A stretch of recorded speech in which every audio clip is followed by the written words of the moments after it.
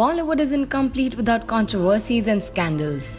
Fights, drama, embarrassing situations are a part of a celebrity's life. Desimad brings to you the top 5 controversies and Bollywood updates which happened this week.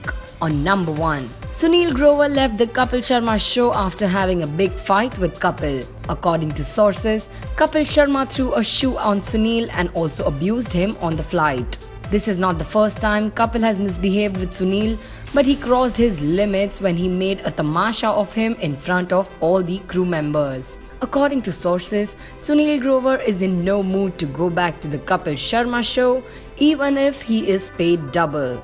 On number 2, eagerly wanting to be a father, Karan Johar is finally blessed with twins through surrogacy. He brought his bundle of joys home yesterday. Karan named his twins after his father and mother's name, that is Yash and Ruhi. On number 3, there is a picture of Deepika Padukone which went viral where she is seen hugging her ex-boyfriend Ranbir Kapoor's mother, Neetu Singh, at an event. The two were snapped sitting next to each other and sharing a conversation, laughing and giggling. For those who do not know, Neetu and Rishi Kapoor were not reportedly happy with the actress while she was dating their son Ranbir Kapoor.